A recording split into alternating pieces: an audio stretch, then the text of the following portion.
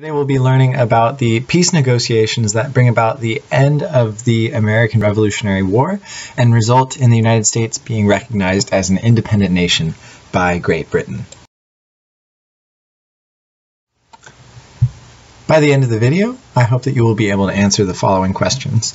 Why were Americans able to get Britain to offer them such a good deal at the end of the war?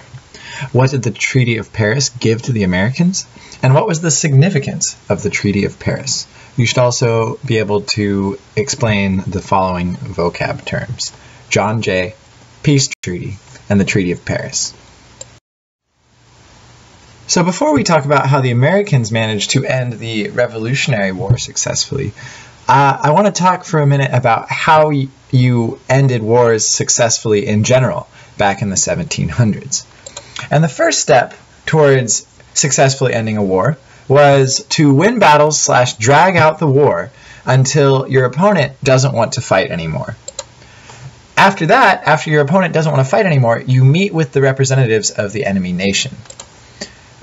You would then tell this representative what they would have to do if they wanted the war to stop. You would basically say, like, okay, you guys have to give us this territory and this much money, otherwise we'll keep fighting the war. So if you want the war to stop, you have to give us that stuff. Then you would negotiate back and forth with this guy until they were willing to give you what you wanted, more or less. If they were unwilling to give you what you demanded, you could always just keep fighting the war until they came back and gave in to your demands. And the final step was to sign a treaty. And a treaty is just a legal document that makes all of these negotiations official. So once your opponent has agreed to give you what you want, both sides would sign a piece of paper saying, like, we agree to give America this territory and this much money in order to end the war. That's what a peace treaty is. And so those 5 steps is how you would win a war back in the 1700s. And what we're going to see today is how America applies these steps in order to successfully end the Revolutionary War. The beginning of the end of the war comes about when Britain realizes that they cannot win. This happens because the war has started going really badly for them by 1781. By this time, they had lost their entire Southern Army in America at the Battle of Yorktown, which we learned about a few days ago. And the French, the Spanish, and the Dutch, 3 major European powers, had all joined the war against the British. And Britain realizes that it simply cannot afford to continue fighting against so many opponents. This means that they're willing to begin thinking about seeking peace. On top of this, the war is becoming more and more unpopular at home. The British people simply don't care that much about keeping the American colonies, and they'd rather see the war come to an end.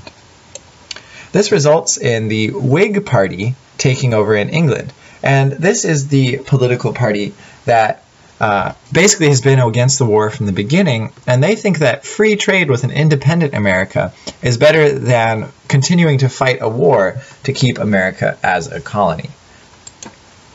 All of this adds up to leading the British to discuss peace with the United States.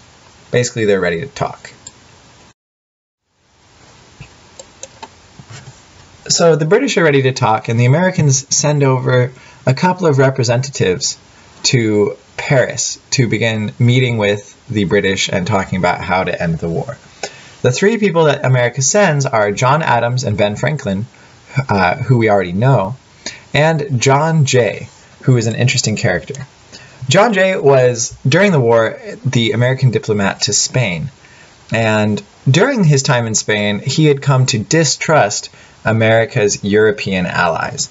He especially distrusted the French because he believed that the French did not really have America's best interest in mind.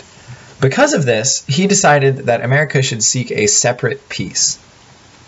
And what this meant is that rather than trying to sign a peace treaty at the same time as France and Spain and the Dutch, that America would go ahead and sign a peace treaty and get out of the war before France and Spain got out of the war. And basically he wanted to do this because he believed that if the Americans kept fighting, the French would sell the Americans out in order to help the Spanish. It's kind of complicated, but basically he wanted to get out of the war before the French basically stabbed America in the back. And so the Americans began secretly talking with the British about how to get out of the war. He also hoped that by ending the war early, the Americans could get a better deal from the British. John Adams also distrusted the French, and he once said that he thought the French leader would keep his hand under our chin to keep us from drowning, but would not lift our heads out of the water. By this, what John Adams meant was that the French were willing to help America just a little bit, but they weren't willing to really make sure that America got what was best for it in the war. The French wanted America to be independent, but they didn't want America to be strong. Anyway, I already said that last bullet point, so let's keep going. The negotiations between the American and the British representatives ultimately result in the Treaty of Paris, which they sign in 1783. It's called the Treaty of Paris because they sign it in Paris. But so the treaty that results is extremely beneficial to the United States, and the British are very generous in the terms that they agree to. And here's basically what they agreed to. First, there would be peace between America and England. That is, the war stops. They stop fighting each other. Second, they would recognize America as an independent nation. Third, they granted a huge chunk of territory to the United States, which stretches all the way from the Atlantic to the Mississippi. Basically, the British keep what is modern-day Canada, and the Americans take what is currently the eastern half of the current United States, minus Florida, which goes back to Spain. This is because Spain was helping America out, and basically Spain wanted to get something out of the war in the same way that the Americans wanted to get something out of the war. So anyway, the Americans lose Spain, but they get this whole huge chunk up that borders the Mississippi River. And finally, there's going to be free trade between the Americans and the British. So even though the British just fought a war with the Americans, both sides want to continue trading with each other and shipping stuff back and forth across the Atlantic. But now the British are no longer allowed to regulate American trade as they had been doing during the colonial times. And so the Treaty of Paris is considered by most historians to be an extremely beneficial treaty for America. Things could have turned out differently, but America gets a really sweet deal from the British. So America is independent. That means it can run its own affairs and make its own laws. The British are no longer allowed to regulate the American economy, which allows the Americans to trade and do basically whatever they think is best, which helps the American economy to grow. America gains a ton of territory to the west, and this gives them room for expansion. That means that all the Americans, and America is growing ever more populous. All the Americans can move west into Kentucky and Tennessee and Ohio. Remember, they weren't allowed to do this under the British because of the Proclamation of 1763. And this also turns out to be bad news for the Indians who lived on the other side of that line, but it's good news for the American economy and for Americans who want to own their own land. So anyway, things look really good for the United States after the Treaty of Paris. They're at peace, their economy is booming, and they've got a huge chunk of land which they can go on to populate and exploit.